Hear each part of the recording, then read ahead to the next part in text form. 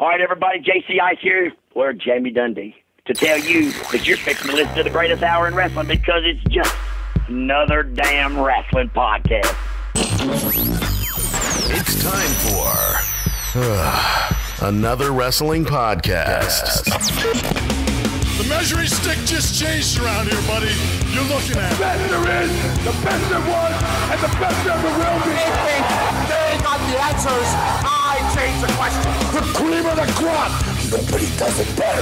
these are the best in the world, brother. These are the best at what they do. When we talk about the legends of the sport, there's only two in my book. Another wrestling podcast.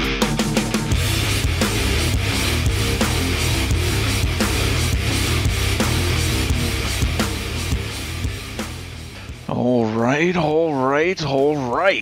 I'm Steve Credo, and Jonathan Benjamin he's MIA this week. He's in parts unknown, but I think we'll be hearing from him later in the show with a special interview. This week we have Jamie Dundee joining us on the show. You might remember his little stint in the Nation of Domination, and he's been all over the world, all over the place. We're going to talk to him today. Jonathan is on a special mission. He sent this interview in this week, so it's going to be a treat. Stick around for that. But who am I going to talk to for the next hour on this show? I had to dig deep. I had to go out there and find, another fan, a fan that I know, a fan that I've grew up with, a guy that I know who knows more than wrestling than I know. And that's Anthony Cooter. Anthony's joining us today. Anthony, you out there? Yes, sir. What's going on, Credo? Hey, man, welcome to another wrestling podcast. This is the first guest spot we've actually had replacing one of us on the show, so the honor goes to you, mister. Well, who better than me? I mean, really? Come on, Credo. I mean, who else are you going to get here? Hey, man, we grew up with this. For you guys that don't know, me and Mr. Cooter over here, he's been at my wedding. We've been friends. We've had fights. We've had fun times. We've had a lot of stuff that we've done together. We went to high school together. We've done it all. All right. Well, let's get it going, Credo. What are we going to talk about this week? Well, man, since you're kind of the new kid on the block, if you will, we have the week that was. We're going to get right into the biggest headlines of the week. Backlash, man. Backlash came off Sunday. A lot of things happened on there. It was almost just an over-glorified SmackDown, I think. It didn't really hit me as a pay-per-view. It had the same set as SmackDown, but a lot of things happened then. What was your thought on this? This was the first solo pay-per-view of SmackDown Live since the brand split. You know what? I rather enjoyed it, and that shocks the hell out of me because I'm usually the first person to complain about everything.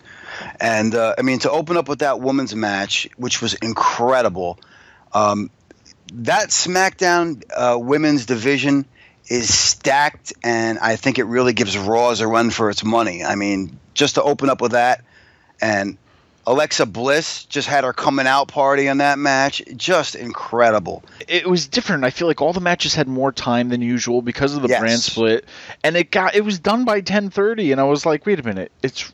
I'm used to the show's ending at 11:05, 11:15 or whatever, but it was done by 10:30, and that was it. I mean, I don't know, it wasn't rushed. It was a well-paced pay-per-view, and I think that's what's great about this brand split, that we'll probably get equal pay-per-views, equal time, equal, everything, and I think it'll probably enhance the quality of the matches, right? Well, I was literally just going to say that. The match quality itself, just incredible. I mean, the match that really stood out to me for some strange reason, and God is going to kick me in the head for saying this, The Miz and Dolph Ziggler, I enjoyed the hell out of that match, and was shocked at the amount of time they got, the near falls. I mean, a lot of people hate on The Miz. I have been a big Miz hater for years, but when you work with somebody like Dolph and someone like Miz who's put the time in to really hone his craft, you really can't complain. That was just, I wanted to say phenomenal, but we'll get to AJ Styles in a little bit, my man. Yeah, that's exactly what it is. These guys are getting more time to shine, and it's, they don't like, oh, sorry guys, we're running out of time to show, so you only get like 5 minutes out there, like these guys actually get to do what they normally do, on live TV. So it's really good. This brand split's working, but with this pay-per-view came new champions. We have a new SmackDown Women's Champion. We have new SmackDown Tag Team Champions. And we have a new WWE World Heavyweight Champion. From the bottom to the top, what did you think about Heath and Rhino? Is that a little bit of a surprise as the first ever SmackDown Live champions? Have we gotten to the point where we love jobbers? I mean, we went from Damian Mizdow to now chanting and cheering for Heath Slater. I mean, it's incredible. He's hilarious. He's finally gotten over. How many guys have we seen over the years who have tried and tried again to just get over? And Heath Slater has finally done it. I mean, Kofi Kingston is a prime example of that. Until he got the New Day, I mean, he's a fantastic talent. But, I mean, come on. Until he found his niche with that group, he really was nobody in my eyes. And now, I mean, Heath Slater has found something. And Rhino backing him up, I mean, how could you go wrong there? Yeah, it's going to be interesting, because Rhino's also running for office, so he's kind of campaigning. He's also now a WWE Tag Team Champion. Did you see that video? My God. It's so great. It's really it's crazy. So many things are happening. Like, we're seeing so many old faces.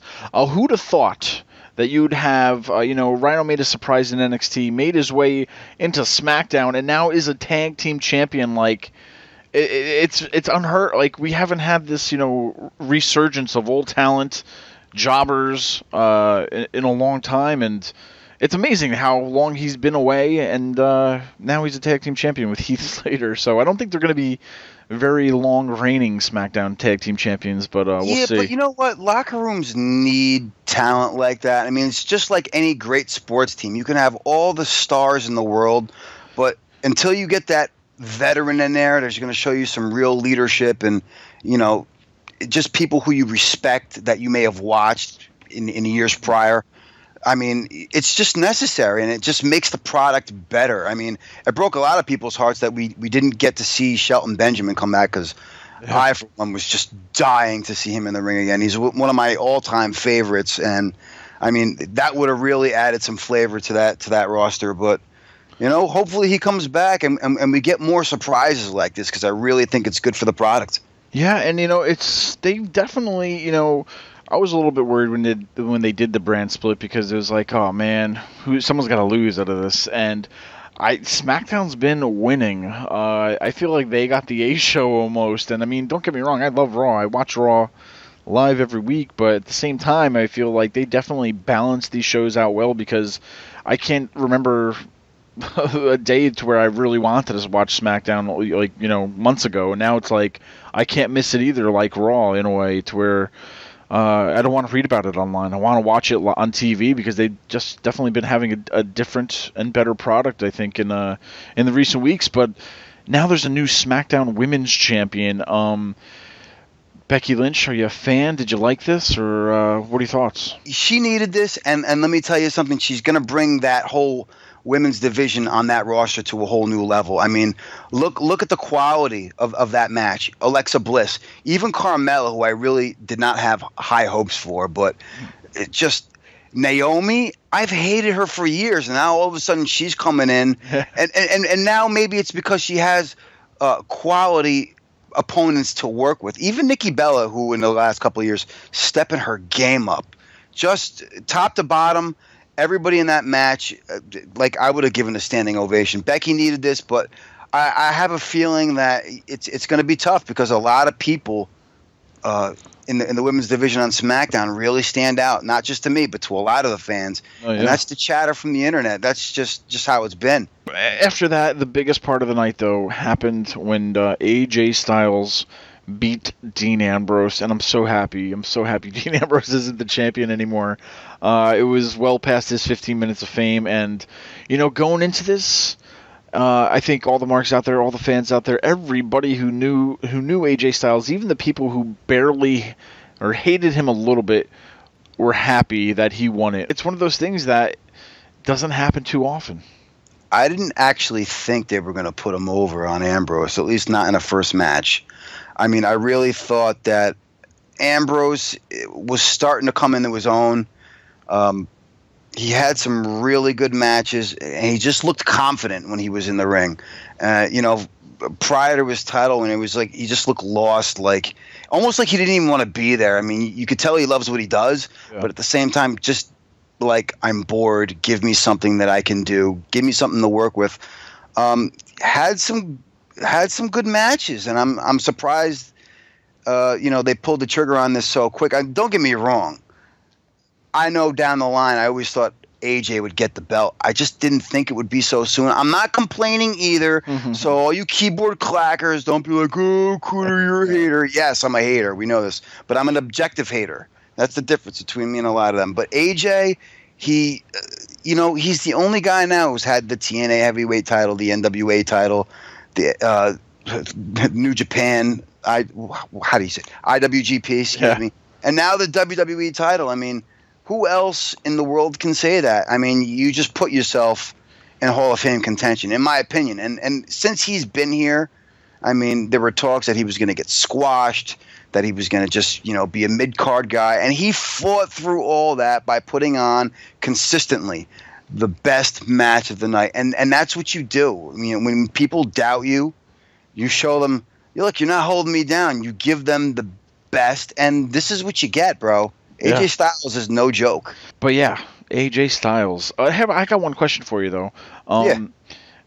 Him winning it, because now since the Universal Championship, it's kind of basically, in my mind, it's pretty much split in a way, the WWE Heavyweight Championship, even though they didn't say it is, but in a way there's now two top titles. So, with AJ Styles winning it, and now that there's a Universal Championship, did it have that much less of an impact because now there's there's two championships and he just has the other one? Do you know what I mean? To where did it lose that little bit of a pop that we would have had if that was the only WWE championship? No, because I mean, if you look at the WWE Universal title, it's the equivalent of the World Heavyweight title when they did the first brand split. I mean, it's the top title for that roster, for that brand. The end goal, and anybody who ever wants to be a pro wrestler, the creme de la creme is the WWE World Heavyweight title. So that's what it is. He is the king of the mountain, in my opinion. You just can't you can't take away the prestige of the WWE title over some top tier title that you made 2 weeks ago. It just goes to show you how much Vince McMahon hated that WCW World Heavyweight, that he would rather have a belt called the Universal Championship just so he didn't have to say hey, the world the World Championship is coming back there, you know what I mean? But 9 months ago he debuted in the Royal Rumble. He lost at WrestleMania, which kind of pissed everybody off, but they kind of redeemed it at SummerSlam where he beat John Cena clean, and now he is the champion. Now, when is the last time this happened where somebody came in from TNA, Ring of Honor, New Japan, and within that time period became the top champion, the cream of the crop? It just reminds me of going back in time to almost like that Flair time where Flair jumped from WCW, was in there for a little bit, won the championship, and that seemed kind of quick for an outsider. I know there's been other happenings in between a few decades there, but what do you think? I mean, if you could break that down as, AJ Styles as champion, what does this really mean now? Because it's really deep if you think about it. That means that Vince is a believer. That's what the hell that means. I mean, again, a guy who made his name outside of WWE, becoming the top champion of the company, arguably, in that amount of time, it's mind-boggling. I mean, granted, we've seen guys like Chris Jericho, who made his name in WCW, Eddie Guerrero. They've become top champions in WWE, but nowhere near that time frame. I mean, they had to put in years before they were even in consideration. I mean, that was a time where you really had to pay your dues and erase that WCW stigma off. The only person that I could really think of maybe, and again, he didn't win a WWE title, he won that cheesy World Heavyweight title, was Goldberg. Mm-hmm. But I mean, that was probably, and he was only there for a year. So I mean, that's maybe about as close as we are going to call. And it's not like he got a run. So it remains to be seen. I mean, AJ turned up the heat to get here. Is he going to keep the heat on to stay there? The Cruiserweight Classic, Cooter, has finished. It's over with. It's been a long few weeks, but we have a CWC winner, but more importantly, a new Cruiserweight champion, TJ Perkins. Did you get to watch the whole series every week? Let me explain something to you. I bought a Hulu account just so I did not have to sit through 3 hours of Raw. All right, I get it the next day. It's 90 minutes. You cut out all the bullshit entrances. You get to watch SmackDown pretty much unedited because that's a shorter show. And I'll be honest, I didn't watch every week, but the Cruiserweight Classic, I watched every episode 9 o'clock religiously. This has been the most fun I've had as a wrestling fan since, oh my God, like WrestleMania 18. Yeah. You know, I mean, just the stuff that these guys did, the heart that they put in all these matches. In every round, there was a match that you just could not help but talk about. And I would go to work and talk about these matches to these people who have no idea what the hell I'm talking about because they hate wrestling. And I'm just like, dude, you would seriously, if you watch this. And I would send them clips, and they're like, oh, my God. Like, you know what? WWE owes me some royalties for all the promoting that I did for the CWC. So I'm just saying, like, I know of at least 3 people based on my recommendation that I bought the network just to watch that after me showing them clips. But yeah, dude, there was 32 guys to start and so many guys that I just want to see again, and I'm glad that they're going to Raw. I just hope it doesn't get watered down, you know, Vince McMahon style. Yeah. I want to see, you know, the essence like we used to see in Nitro in those days, like the Malenkos, you know, all the Lucha guys, your Ultimo Dragons, the Japanese, just a mix of everything, and it's like it brought me back to the 90s, and I loved it. And it was just incredible. A huge week that was, a lot of things to talk about, but that's because there's so many things happening each and every week. AnotherWrestlingPodcast.com. Check it out, like it, follow it, subscribe to it, and all that fun stuff. But you know, Jonathan, like we said, he's not here this week. He's in parts unknown. We don't know when he'll be back. But he did send this interview in with him and Jamie Dundee. It's quite the interview. Let's check it out right now. Joining us today is a man who is never at a loss for words, a bona fide legend in the professional wrestling business. He's a second-generation wrestler, a multi-time champion. He's wrestled in pretty much every state for every promotion and is one of the reasons I started watching wrestling. Joining us in the AWP studio today, the man, the myth, the legend, Jamie Dundee. Well, Jonathan, that was a hell of a build-up, and thank you. I am some of them things, but I'm a legend in my own mind, I guess. But and look, I just saw a picture you sent me. Is that you? I have that actual picture here in my home. I have a big, huge bucket full of pictures and shit, and I actually just saw it not too long ago, man. That's pretty fun. Which one are you, the black-haired little fella or the red-headed little fella? The red-headed guy, yeah. Bless your heart. From that moment on, you were cursed. That's right. Now, that was in Tell City, Indiana. Wow, man, that's hilarious, man. Yeah. That's just great. That's my... I have a copy of that picture. Don't ask me how, but maybe somebody gave it. The little black-headed fella, who was that? That's my brother. Okay, so maybe your brother, because I remember y'all. I remember him for damn sure. I vaguely remember the little redheaded fella, but I remember him. Actually, I have a bunch of different pictures I have because, you know, like back in our day, we were in the same building in the same town every single day. Like every Wednesday, every Monday was Memphis, every Tuesday Louisville, every Wednesday Evansville, and every Saturday in Nashville, and then Thursday and Friday would be some town in between all them. And so, I mean, you get to know the people like you know your family. You know what I'm saying? You spend more time with them than you do your family. And so everybody in them days used to develop pictures and ask you to sign them. And I would say, yeah, I'll sign them, but you have to make double copies and give me a copy of all the pictures that, you know, you've taken throughout the night or whatever of me. So every week on like one Wednesday they take pictures, the next Wednesday they would give me the ones they took the week before, and I would bring them home. And because there's no doubt about it, Jamie Dundee loves one thing on the planet more than anything, and that is Jamie Dundee. So, that's awesome. Now, I have to say, when I was going to this, I was going every Tuesday to Louisville. I was going to the Evansville shows, and at that time, you guys were the hottest thing going. Yeah. You're not wrong there. I told Wolfie when we first started this gimmick, Wolfie started the gimmick like a couple months before me, and we were wrestling in this Outlaw Promotions. We were doing a Thursday night in Shelbyville, Tennessee. We were doing Friday nights in Central City, Kentucky, Saturday nights in Beaver Dam, Kentucky, and Sunday nights in Bowling Green, and we were wrestling against each other. It was Sir Wolfie D versus Jamie Dundee or JC Ice. And Chris Champion said, hey, man, you guys ought to do that gimmick together. Because, both of your gimmicks are kind of the same, JC Ice being the white rapper, Vanilla Ice type of dude. And he said, y'all ought to do that together. So then we put the shorts on and we got together.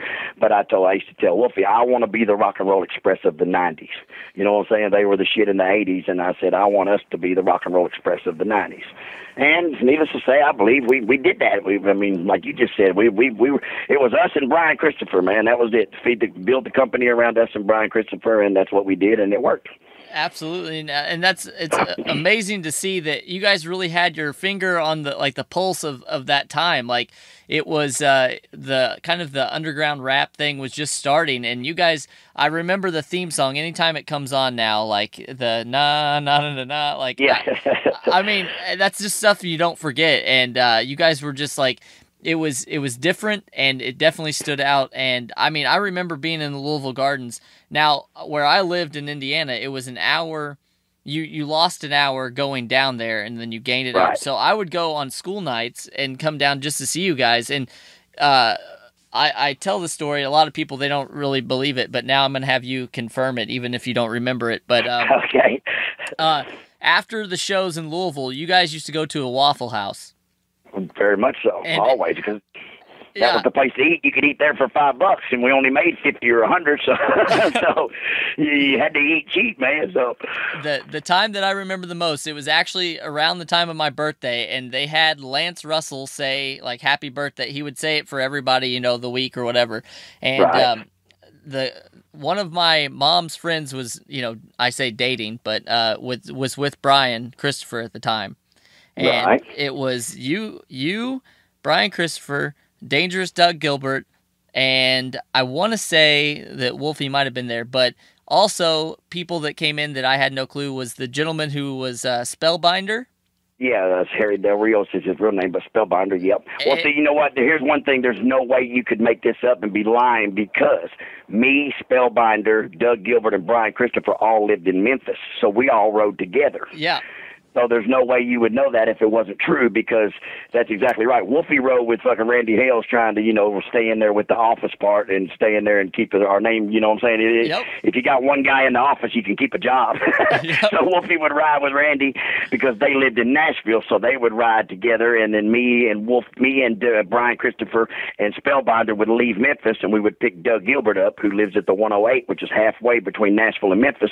We would stop and pick Doug up, and then Doug, we would all ride into Louisville together. Then we stay over in Louisville and then shoot down to Evansville, wrestle Evansville, then we shoot back to Memphis.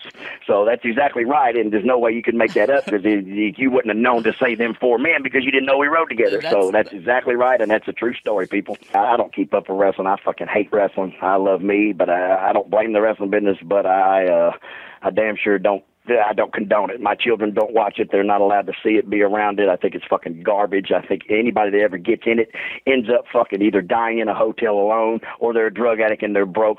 And that goes back to all the big star. Ric Flair's fucking broke today. Lex Luger's fucking broke living in some fucking preachers. I don't know if you can cuss on this podcast, but I fucking cuss, so I'm sorry. No, you're fine. And so, I mean, it's the fucking devil's business. It's no good. There's not but a few wrestlers I can fucking even think of that in the end still have their money. You know what I'm saying? Because it's a cash business. It's like a prostitution business, and fucking the promoter is the pimp, and you are the fucking whore.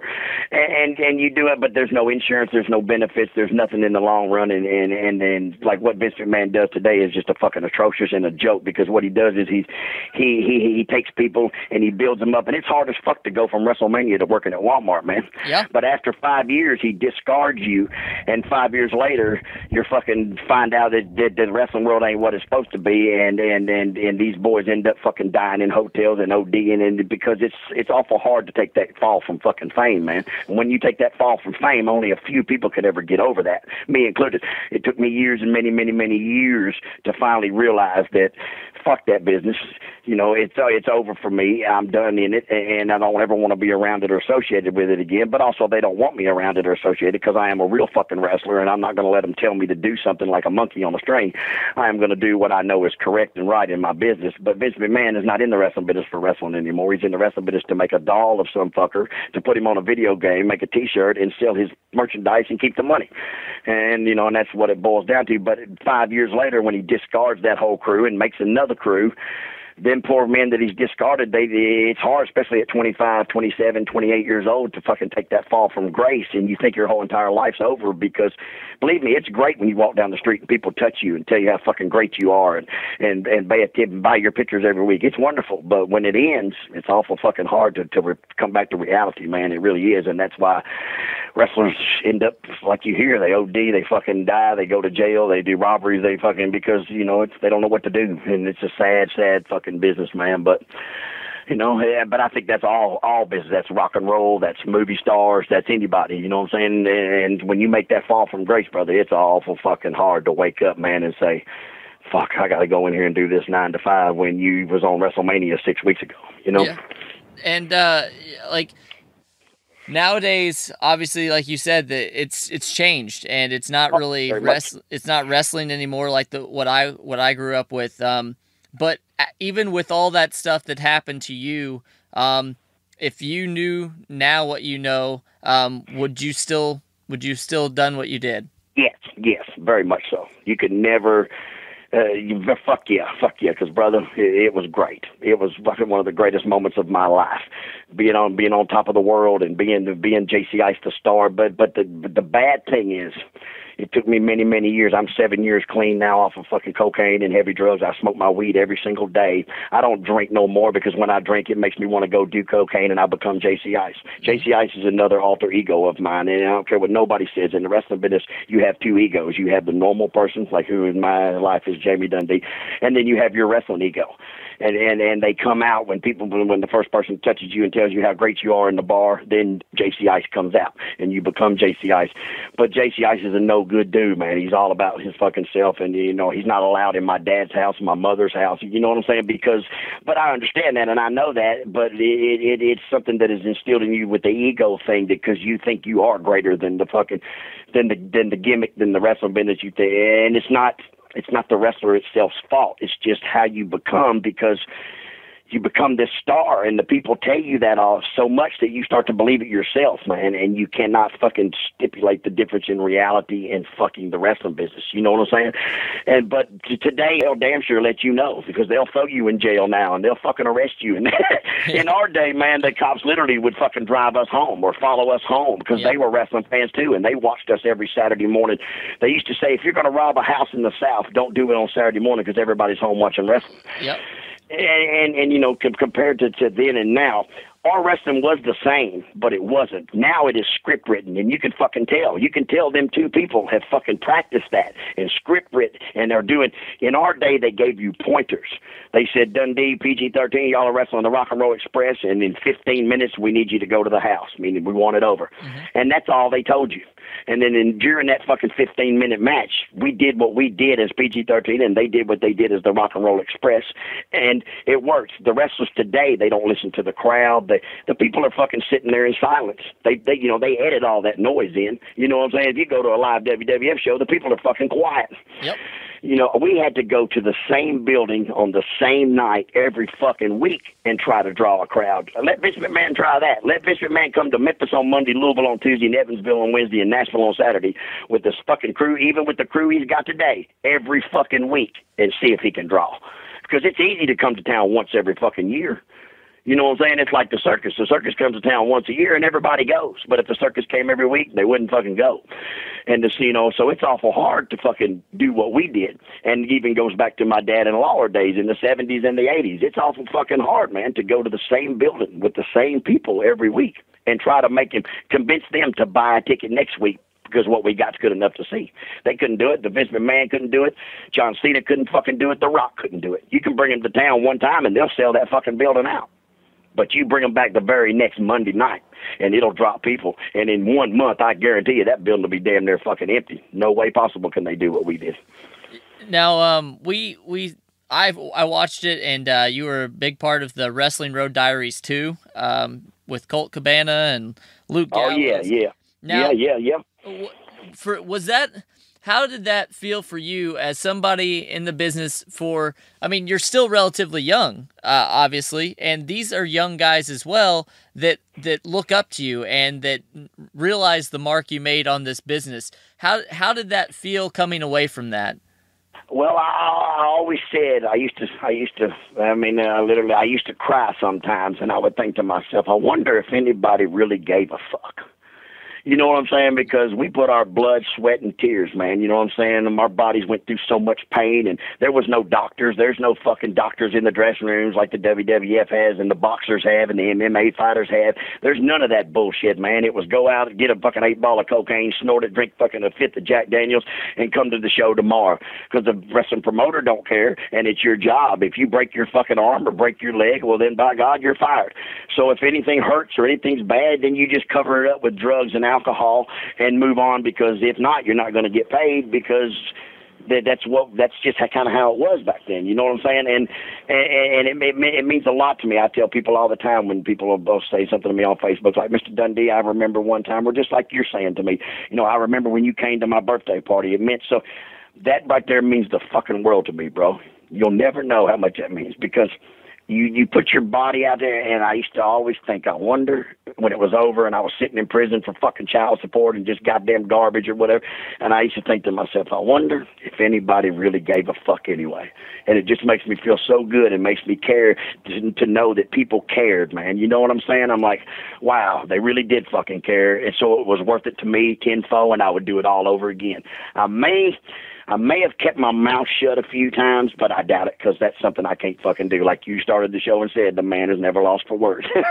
And it's not something you can learn. It's something that's either in you or it's not. And when I was in the WWF and told Vince McMahon to go fuck himself, he was a fucking fuck him and fuck Jerry Lawler, but I may not have said that. Yeah. But I'm pretty sure I would have, because that's who I am. That's the person that I am. Out here in the fucking street worlds, when I was buying drugs and running them roads and all that, motherfuckers used to say, Dundee, real knows real. And you real as a motherfucker, man. Matter of fact, you might be too real. Because I'm the type of guy that I will say what most people are just thinking. You know what I'm saying? If a motherfucker walks by and they're thinking to themselves, God, that motherfucker looks like shit, I'll say, hey, man, you look like shit. you know, and maybe it's not my place to say that, but that's who I am, and I can't fucking take that. I can't. It's not something that I was taught. It's something that's in me, and I can't fucking take it back, and so be it. You know what I'm saying? There's only a few things in this whole world that I've done or said that I'd like to take back. I'd like to take back on a video calling the Rock a nigger. Yeah. And what I said was not wrong, because he's black. Yep. But the reason I said it was wrong, the reason I said it was because I was drunk, I was fucked up, I was drugged out, my career was over and his wasn't, and I was jealous. And that's why I said it. Now, it'd be different if he'd fucking done something to me or robbed me or fucking, you know what I'm saying? Yep. Because don't get me wrong, this whole fucking world is still racist. I don't give a fuck what nobody says. You know what I'm saying? I was born in Sydney, Australia. We don't even have black people in our country. They're called Aborigines. They still live in the fucking jungle, and they still climb fucking trees. But that's not me to make the fucking decision. I understand. But also, no black people in this fucking world hang out in my fucking compound where I live. And I don't go there. I don't like fucking rap music. It was a gimmick. It was something that I did for the fucking times. I am a redneck. I ride a fucking Harley Davidson. I chew tobacco. I smoke fucking weed. And I listen to fucking Hank Williams Jr. No black people do. So we have nothing in common unless they're selling me drugs. You know what I'm saying? I'm not a fucking racist. My family was never fucking raised racist. But I know them words hurt, and that's what I did for a living. I did interviews, and so I made an interview that day, and I called the Rock a nigger, and I am sorry for it today. It still haunts me today, because Rocky Johnson and my father are friends. Atta Johnson, his mother, and my mother were friends. But what I said, in a sense, was not, I didn't lie. But if you want to know the definition of a nigger, it means trash. And I got white trash tattooed on my fucking arm. So I'm the nigger out of these two. Out of the Rock and me, I'm the one that's the nigger. Yeah. But do you see what I'm saying? But I said it for the wrong reasons, and it fucking bothers me to this day. I've dreamed about it. I've woke up over it, and I've cried over it. and I don't owe him an apology, and he don't owe me. You know, he don't. It's not one of them things because me and him took two different paths in lives. We grew up when we were little kids, all the way up to about 10 or 11 years old, and they moved off to fucking Florida, and he became a football player, and I went off with my dad and became JC Ice. So we took two different paths in lives, and we probably, he probably don't give a fuck, or they may not have ever even known it, but it bothers me, and it bothers me because I'm real, and I said it for the wrong reason, and I'm sorry about it. And one day I'll have to face him, because the world we live in, we always have to face our demons. And one day I'm going to tell him, I apologize, my friend, whether he cares or not, or whether he knows or not. You know what I'm saying? But that's one of the very few things in my life that I've ever said or done that I'm fucking sorry for, because the rest of it, I wouldn't have said it if it wasn't fucking true, and I wouldn't have said it if I was fucking ashamed of it. You know what I'm saying? Absolutely. And so, I mean, that's just how I live my life. I teach my children, if you believe in something and you believe in it enough, you go to hell with gasoline britches on, motherfucking back at it. Don't ever change your word because someone else tells you to. By God, all you got in this fucking world is what you say. You know what I'm saying? And like the wrestling business, it was a part of my life, and I loved every fucking minute of it, and I wouldn't change nothing. And I'm glad to know when I'm dead and gone off this planet that my children are going to be able to pull up on YouTube videos of me. Some of them I wish I could get taken down, but I can't. So fuck it. But they're going to get to watch me and see me 20 years after I'm gone, and I'm thankful for that part. You know what I'm saying? There's only one thing I never made in the wrestling business I wanted to make, and that was a fucking video game and a doll. Those two things I always wanted to fucking have, and I didn't have, but so be it.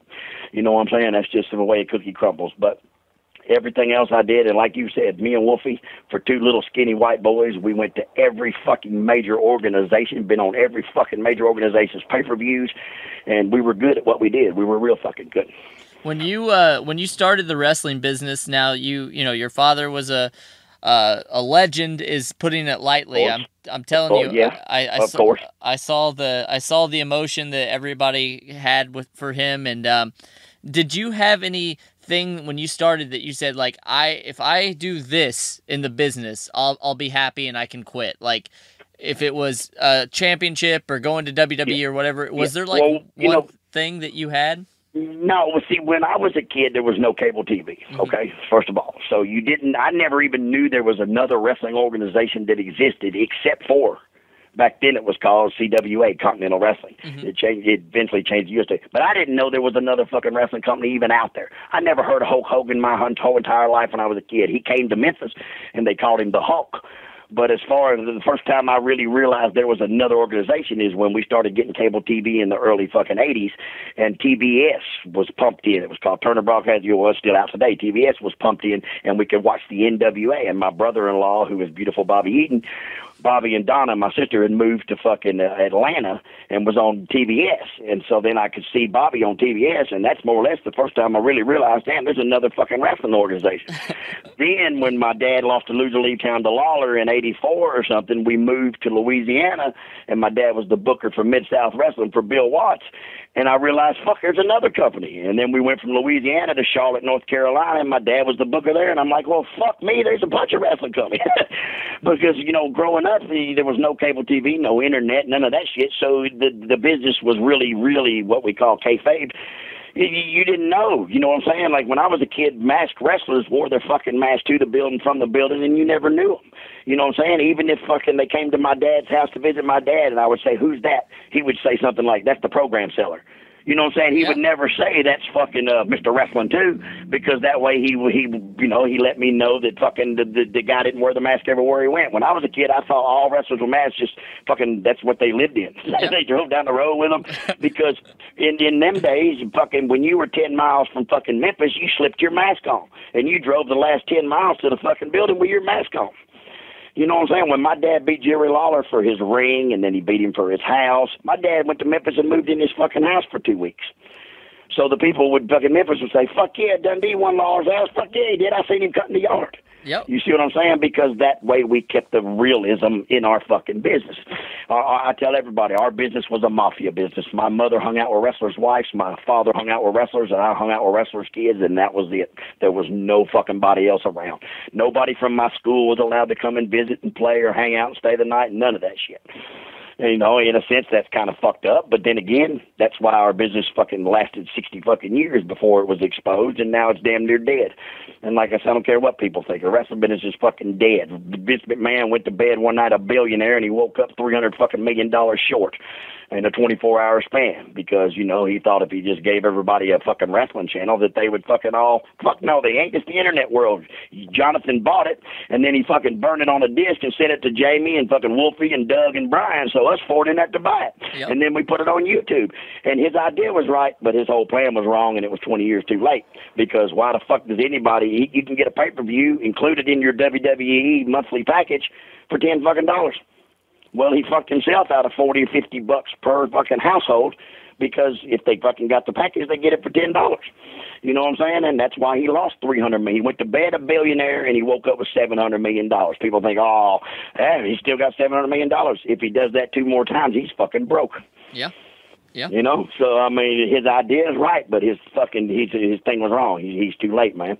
But back to your question, I'm sorry I got to rambling, but back to your question, I'm so glad everybody fucking cared what I did. And when I was a little kid, I said I wanted to be in a magazine.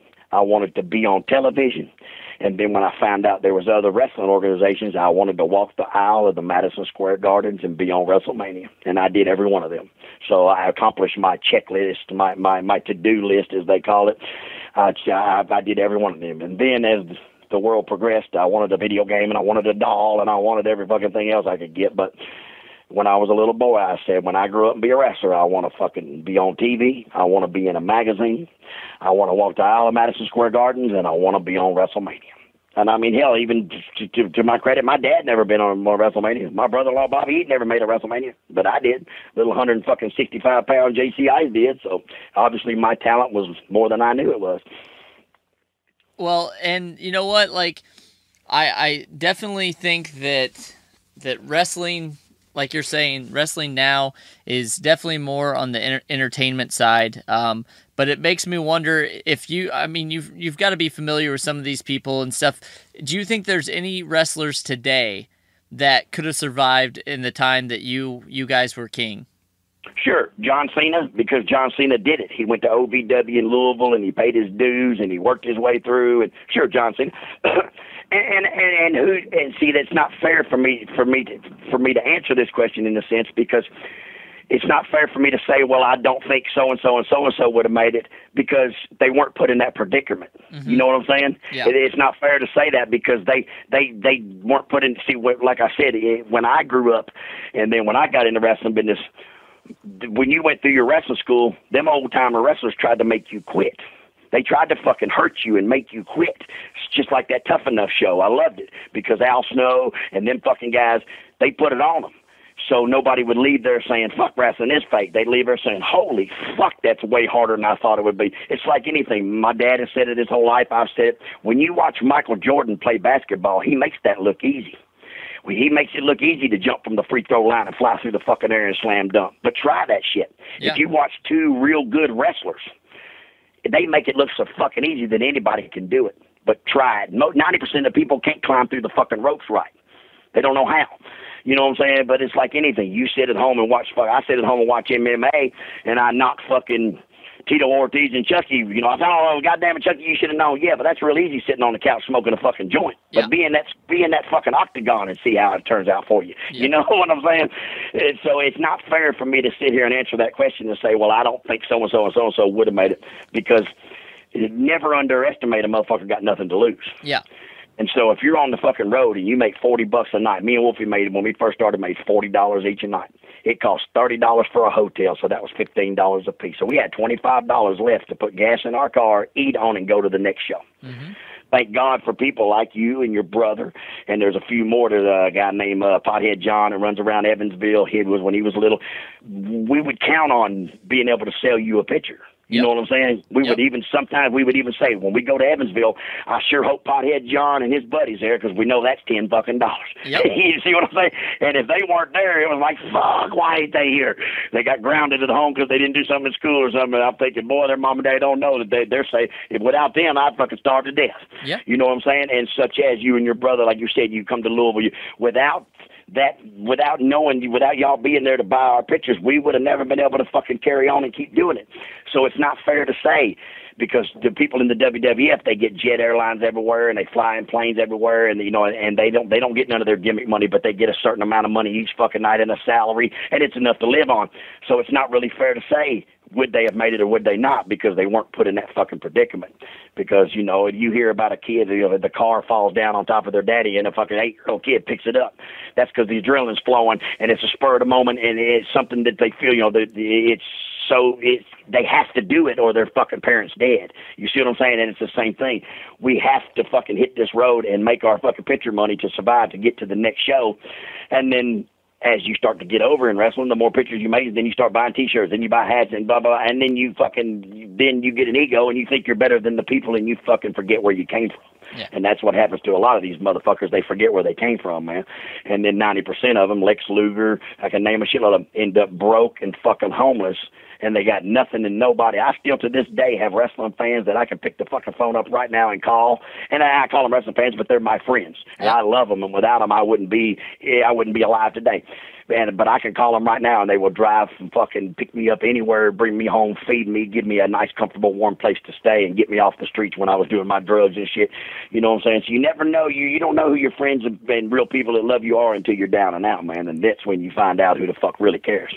Well, I'll tell you right now, I feel like we just like scratched the surface. I know you're busy, and I would love to have you back on at some point if you are willing to come back on, because like you said, you're telling the truth, and I'll never stop being a fan of yours because of that. Thank you, man.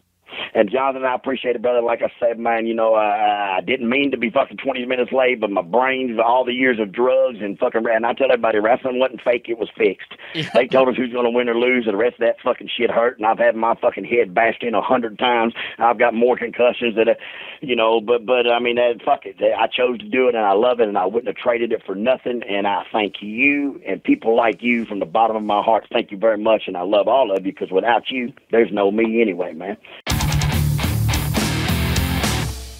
Today's show is brought to you by... This is your Olympic hero, Kurt Angle, and you're listening to another wrestling podcast in association with Celeb VM. Order a personal video message from me and many other wrestlers and celebrities now. Oh, it's true. It's damn true. Get a personal video message for yourself or as a gift for someone else. For personal connections, shoutouts, birthdays, proposals, weddings, and much more. Enter your details about yourself so the celebrity can record a personal video message, especially for you, including details such as your name, age, birthday, hobbies, or whatever else you include. As soon as the video has been recorded, you'll get an email with your link so you can share it on social media or download and keep it. Celebrities record videos as and when they can, usually within 2 weeks. But if you want a video for a specific date and it does not look like it will arrive in time, you can cancel it and get an instant refund at the click of a button. There are hundreds of celebrities to choose from and many more joining every day. Search by category or genre. Buy a gift voucher, get updates and offers, and encourage your favorite celebrities to join so they can connect with fans in a fun and unique way. Raise money for their charities and much more. So order your video now for yourself or for someone else. All right, great interview, Jamie Dundee. Jonathan reporting, like I said, from parts unknown. We'll hope to hear from him sometime soon or whenever he gets back. But in the meantime, I got Mr. Anthony Cooter on the line. We're doing another wrestling podcast. For 124 episodes, we've had a lot of topics on there, Cooter. A lot of, evergreen topics, things you can listen to our show. That's the one gem about another wrestling podcast, that no matter what episode you listen to, there's a new topic on that show to where you can really just listen to anytime. One of the big topics we really haven't gotten into is about all the haterade out there. We're on episode 125, so now, what better topic to talk about than the marks out there and all the hate that they spew on the internet. I mean, it's supposed to be about something you love, but it's just nonstop complaining, bitching, and you know what I mean? Let me ask you this. Did you pick this topic prior to inviting me on here? Were you trying to get me going? I figured I thought it would be a good topic for the angry, the angry one. I mean, there's been some anger out there, so. Oh, yes. Oh, God. See, I'm a hater, Credo. I am absolutely a hater. But I come from the school of Star, from Star and Buck Wild. I'm an objective hater. You know, I don't agree with what everybody has to say. And that's the fun of being a wrestling fan. That's why I like talking to you and talking to Mike and guys who I know enjoy wrestling for what it is and not complain about it. If there's something we don't like, you know, we discuss it and we talk about it. And I don't hate on you for liking Bret Hart, even though he's, you know, a jabroni, you know, and you don't hate on me, you know, because I'm a Shawn Michaels fan and, you know, he put Bret in a sharpshooter. We're past that. You know, it's just, how do people find so much to complain about? I mean, you could give them everything they've ever wanted and they'll still complain.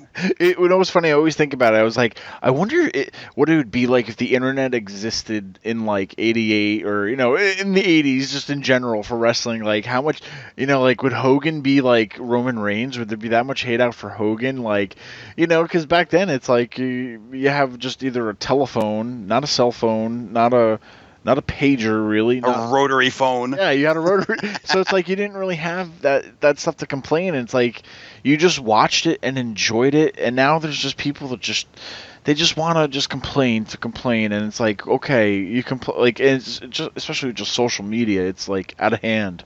You know, it's okay. We get it. You don't like this guy or you don't like that guy. Like, of course we can disagree on things, but there's just people out there that just like, why do you watch it? Because I don't think there's any one positive. I don't think there's a positive thing you've ever said about what we're watching right now. You know, like when we have the groups out there, the threads we always talk, or, you know, people on blogs or anything. Even the show. You know, it's just a form of just talking about stuff that we love. But man, even I know we're on TV Tracks on YouTube.